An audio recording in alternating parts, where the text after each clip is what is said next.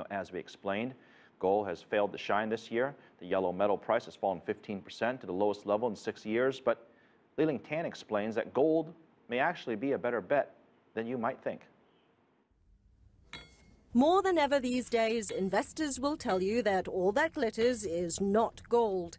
Commodity experts are blaming a dramatic gold slump on a number of factors, from the stronger US dollar to the weakness in commodities, from lower than expected Chinese central bank gold purchases to the looming interest rate hikes in the US. Everything from the standard bank to the multinational bank to the biggest banks in the world, the central banks are all undercapitalized.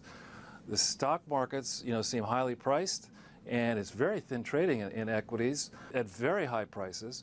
And there's also too much debt in the global economy. Some market analysts say the sell-off in gold is good for some investors desperate for liquidity, because gold historically serves as both a commodity and a currency. The real question should be, why isn't gold down more? Why has gold been holding up better, much better than other commodities? And the reason is that gold is regarded as a currency, at least not just a pure commodity.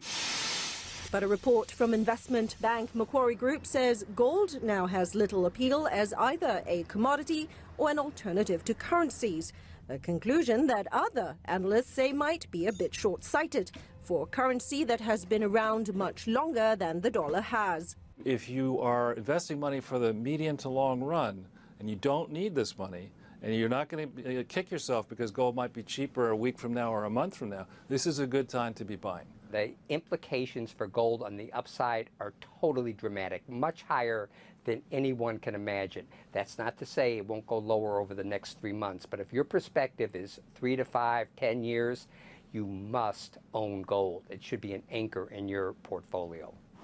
China could play a role in gold's comeback. China's gold reserve stands at 1.7% of its total foreign exchange reserves. And one research firm says China could buy up more gold to meet the target set by the IMF to qualify the yuan as a reserve currency.